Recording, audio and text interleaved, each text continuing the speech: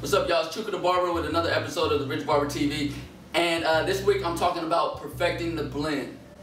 And the blend is a vital part of time right now in the barber industry where detail is everything. So one thing that I noticed that really keep people from perfecting their blends is the fact that they don't blend tight enough. And when I say tight enough, they don't remove enough hair. And the most important time when you want to remove the most amount of hair and make it the tightest is before you even put a guard on the clipper.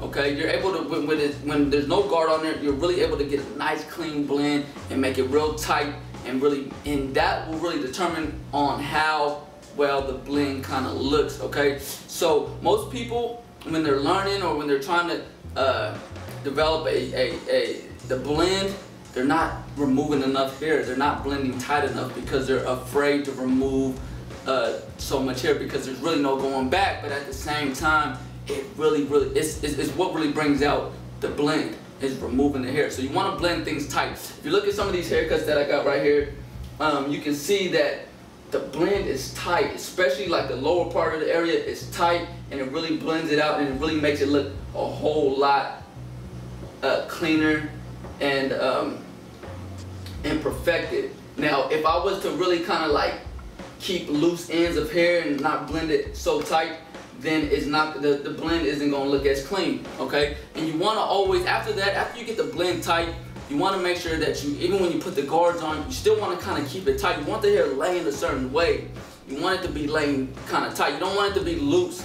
If you got loose hairs that are still kind of long, that still kind of have like a looseness to it, it affects the blend and it doesn't look as clean, it doesn't look as tight. So you want to even just kind of keep that more tight to where the hair is kind of laying clean all along the blend, and then when it gets into the bulk of the hair can kind of be more loose and longer. And but in the blend, the hair, you want it to be controlled. And when I say controlled, you want it to be sticking out, you want it to be blended, you want it to be tight and controlled.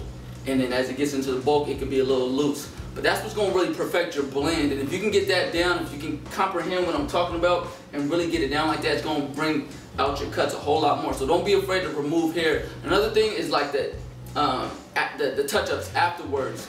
Don't leave dark spots. You know what I mean? So one way to eliminate you leaving dark spots in your blends and in your fades is really going at the right tempo of the clipper. Really let the clipper do its work. I mean, don't rush through it, but kind of like let it do its work. Get the right tempo of the clipper, and it'll cut it smoother, and then you'll have less like touch-up work to do as far as with dark spots and stuff like that.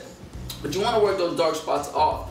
And so a great way to really like continue to grow with your blends and really perfect it is take pictures of your haircuts once they're done, and have another picture of a haircut that you, a blend that you want to get yours to, and put them side by side and see the difference. See that you'll definitely see that one's blended tighter if there's a difference. Like, you'll see really good blends are always blended kind of tight, and there's really not no dark spots, and there's a consistency all the way across the blend.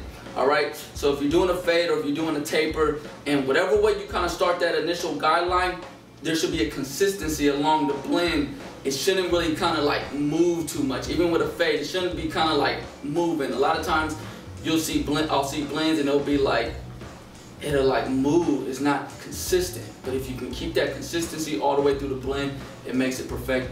It makes it look a whole lot better, and you can really take your blends to the next level. So try that out. So thanks for watching the Rich Barber TV. We're here every week with good game knowledge, information to help you take your barber career to the next level. Any suggestions, put them in the comment area. Any feedback, put it in the comment area. And make sure to subscribe. I'll catch y'all next week. Peace.